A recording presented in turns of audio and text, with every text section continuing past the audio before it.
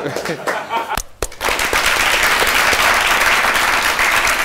job. Thank you, thank you, thank you. Right, the first time I saw you on screen, it was on Churchill. Okay. On doing stand-up. Yeah, yeah. All right, so tell me a little bit about your background when it comes to comedy and, of course, performing.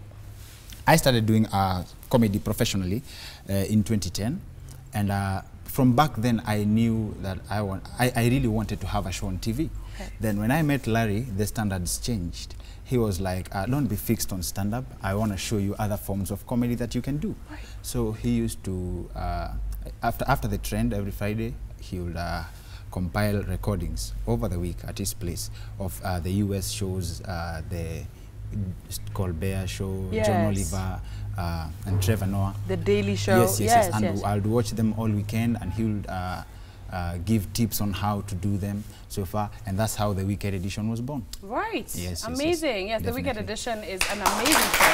Thank you. Yeah. It is. I'll let you in on a little secret, actually. King Ori used to be my desk mate back in the day.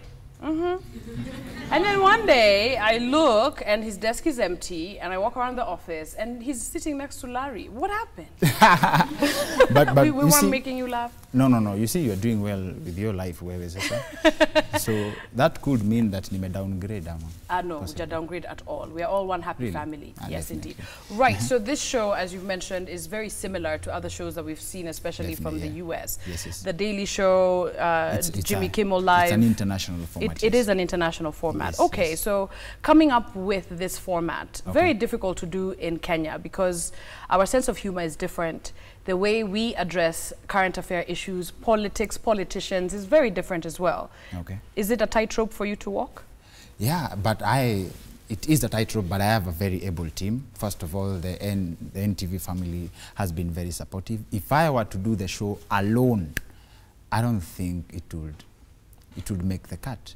Really? But yes. But there's a lot of support from the people who watch it, and the audience has also been very supportive. Ni kama hii audience yako. Yeah. Power sana. So they've been very supportive in terms of constructive criticism. If something doesn't work, they can say, I don't feel this, ama. Na si ile tu hate speech ya hate speech. Ni hate speech na compliment. You know, constructive. Yes. You know,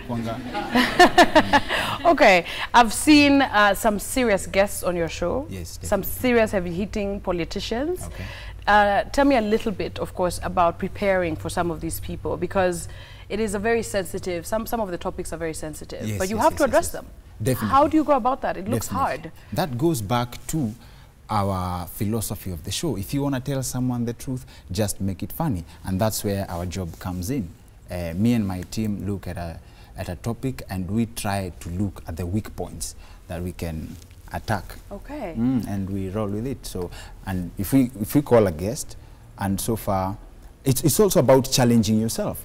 Like most of us wouldn't believe that we will have like the police spokesman, Charles Owino, on the show. But the idea could be challenged, and this is one lesson that I've learned in life. If you don't, that thing that seems impossible, it's only impossible after you tried and it doesn't work.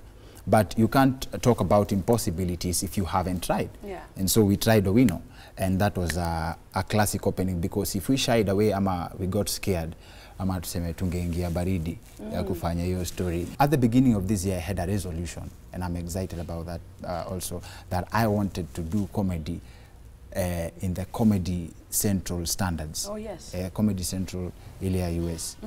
And when the Weekend Edition came, we wanted to target the Kenyan market, and then feedback came, people were comparing it to the shows that tulikuwa tunao, then tukasema, oh, kumbe CCC amjalalia mazi tulikuwa tulikuwa tunajiambia okay, sawa, na standards za Kenya lazima tu compete na vioja mahakamani, lakini kama hatujarudishwa hapo, then that's a good thing. Good thing, absolutely. Yes. A lot of people think that just come on, you get makeup, microphone, you sit, and everything is fine. And that's a good thing. It's a good thing when you can pull it off like that. Until you try. Until you try. This guy works, I think, 7 days a week. You work a lot. Every time I'm in the office, I see you there typing away, writing his scripts. Yeah.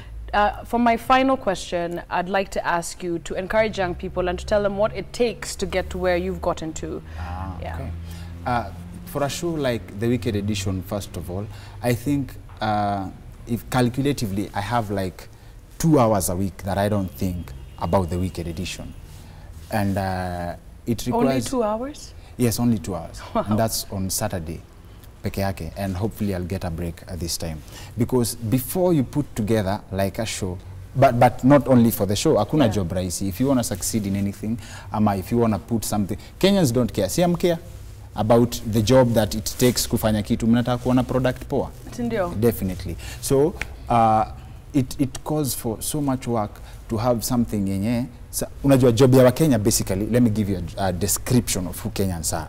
Kazi ya Wakenya ni kutafuta makosa. So kazi yetu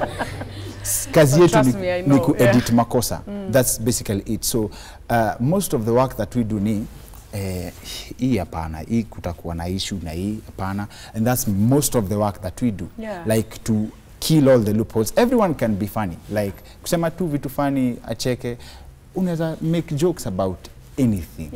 But sasa the sense in that, that's a good thing to raise the standards. Na ku raise standards si rahisi, because a show like the Weekend Edition, you have to deliver every week. We have to have a classic episode every week. Na bado hujafika kwa headaches za fixing the show, because a lot of stuff are a lot of planning is involved in the show, because you have to have a guest. You have to make your guest funny sometimes. Wakenya hawataki kujua kama ni nani guest mgani, nani mnajua who is the most unfunny man in Kenya? Most unfunny man. That's a hard one.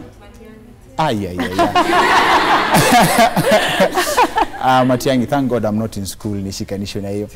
Someone like Matiangi, if we were to do education, for example, and we want Matiangi on the show, Wakenya wataka kujua Matiangi is not funny. Actually, there's a phrase, Matiangi hapendi ujinga, si ndio? My audience members, the crew, everybody here can agree that he is doing an amazing job, isn't he? It's a great show. It's a really, really good show. It airs every Tuesday, 8 o'clock, all right? Catch him, hilarious, okay? And he's also on social media, Kokila Pali. Definitely. All right, you have a great fan over here before we take a quick break. Please stand, honey. She's one of your biggest fans, okay? Come over here, let's take selfies. Come with your phone. Come with your phone. Come with your phone, and then we'll take selfies. All right, everybody, Dr. Kingori, let's give it up for him. Thank you for being here. All right.